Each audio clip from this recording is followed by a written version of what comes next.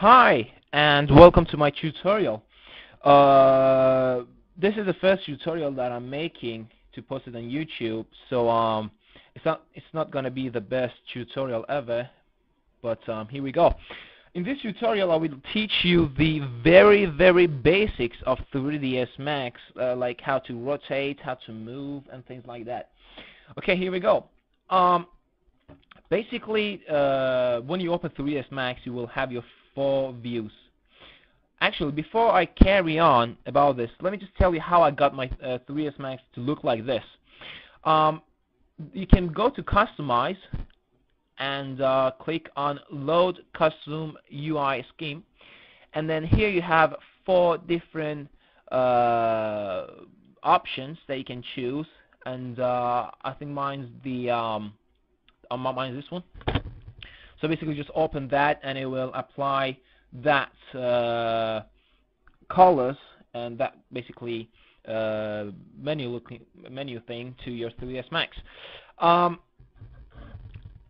You can create objects by choosing these options here. You can create a box, a sphere, cylinder, and things like that. So I'm just going to go ahead and create a box. I'm just going to click and drag, let go, pull up or down, whichever I want, and then click again. And that's basically how big I want it to be. Now, as you can see, we have 4 views here. This one's showing the front, this one's top, this one's left, and this one's your perspective view. You can make any of these views bigger by just holding Alt on your keyboard and pressing W. As you can see right now, I have a kind of like a white border around my perspective view. This means that I've got my perspective view selected, so I can just press Alt and W and make that bigger. If I want to make any of the other views bigger, I personally like to middle click on that view, just click on it with your middle mouse button and press Alt and W, and basically you can just do that. As you can see right now, the box is out of the frame. So how do I get that to fit in my frame? Basically, you can press Z or Z on the keyboard, and it will zoom on that object that you have selected.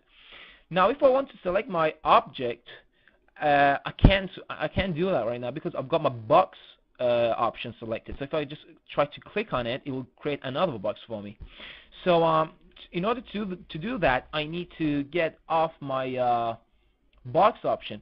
Basically, I usually press W, which also stands for move, which basically is a shortcut key for your move, for the move tool. And as you can see, when I press W, it selects my move tool over here.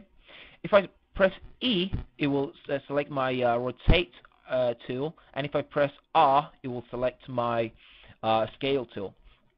And Q is just select, really. So basically, if I press Q, it will basically highlight this option. Now I can only select, and I cannot move, rotate, or scale any of my objects.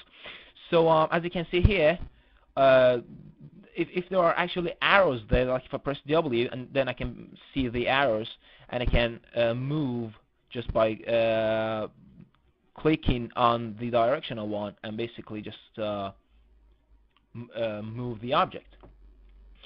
One of the things that you will really need is to rotate and to move around your scene. Really, to move around your scene, you need to hold Alt. To rotate around your scene, you need to hold Alt on your keyboard and click your middle mouse button and basically move around like so. If you want to move your scene around, hold Control and middle mouse button, and you can basically move your scene around like this.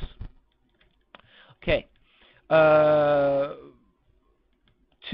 edit your box, your objects, you can go to your Modify panel, which is this right here, second one from top. And here you have options like how big you want it to be.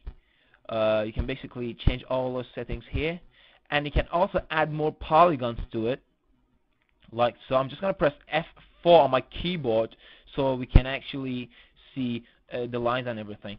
So you can basically add more options to your object, to your box through here, and you can just mess around with these just to get to know these a lot better. You can also go to the wireframe mode by pressing F3 on your keyboard. So F3 is wireframe, and F4 F3 is your wireframe, and your it just basically switches between your wireframe and your normal view, and F4 switches the wires on and off on your object.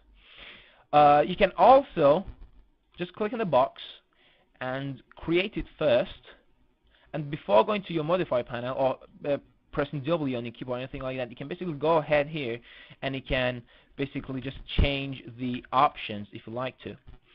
And you can also click and hold on these little arrows here and basically move up and down, move your mouse up and down, and basically add more details to your object.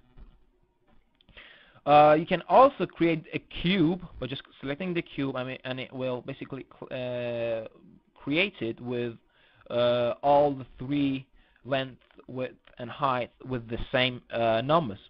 So that's kind of handy too. Okay, I